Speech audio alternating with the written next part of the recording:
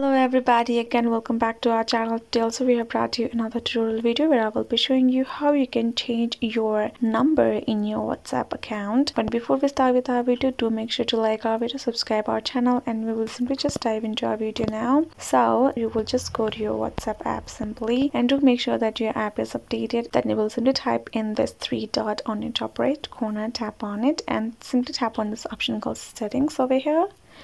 And then you will simply tap on this option called account, and here you can see in the third option there is an option called change your number, right? Simply tap on it, then tap on next, and then you will enter your old phone number that you have. Then you will enter your new phone number. Once you're done, simply tap on this next option over here, and then you can simply see that you're about to change your number from a to number that. And if you would like to notify the groups that you have in your phone or in the contacts, then you can simply enable this, or if you don't, then if you do not want to, simply disable it and tap on this done option, and your number will be changed. So yeah, this is how you can simply change your number. I will not be changing my number because I do not want to. So yeah, this is it for today's video. I hope this video was helpful to you guys. Thank you so much for watching our video till the end, and yeah, I'll see you guys next time.